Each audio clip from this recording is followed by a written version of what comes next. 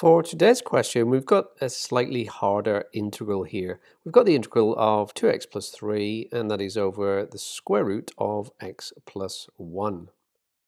Now looking at this, I'm thinking I need to deal with the square root of x plus 1, and I'm thinking about using a substitution here. So I'm going to say, let u equal the square root of x plus 1. Now I know what I want to do with the original integral is to deal with each of the x terms, and now I'm going to be using u. So I want everything in terms of u and then have a du instead of a dx. So I need to have something that will replace this x here and also the dx. We've already dealt with this because that is now u. Now the way to do that is, well, if I square both sides here, I will get u squared equals x plus 1. Now I can rearrange this to get that x is equal to u squared minus 1. So let's substitute in what I've got so far. We've got the integral of 2x, so that's 2 times x, which is u squared minus 1, so u squared minus 1. I've got the plus 3. And that's all over the square root of x plus 1, which is now u. Now I don't know yet what dx is, but I can get that from here.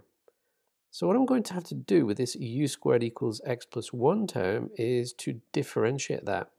Now I'll have to do a little bit of implicit differentiation here, and when I do that, I will get 2u du dx is equal to 1. And now I can rearrange that to get that dx is equal to 2u du. So let's pop that back in. So instead of dx, we've now got 2u du. I can do a little bit of cancelling here. I can cancel that u with that one. I can bring this 2 outside the integral as well. So let's do that. So I've got 2, and then we've got the integral of 2u squared. I'm going to expand these brackets. So the 2u squared I've dealt with here.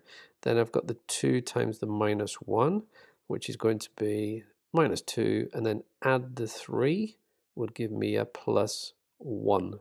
And that's with respect to u. Okay, well let's go ahead and integrate that. I've still got that 2. Now 2u squared would give me 2u cubed over 3 plus integrating the 1 would give me a u, and obviously I'll have a constant of integration. The next step is to expand the brackets, so I'll have 4u cubed over 3 plus 2u plus the constant of integration, and the last thing is to substitute back in for u. Well, u is this one here, it's the square root of x plus 1, but I'm actually going to rewrite that as x plus 1 to the half, and then it'll be a little bit easier to deal with down here.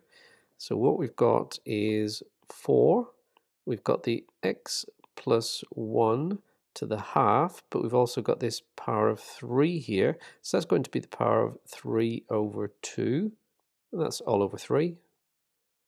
Plus 2 multiplied by x plus 1 to the half plus c. Now if you found this video useful, please give me a thumbs up, and in the comments below feel free to tell me which country you're from and what video tutorials you're looking for. Hopefully I'll be able to support you in some way with some more video tutorials.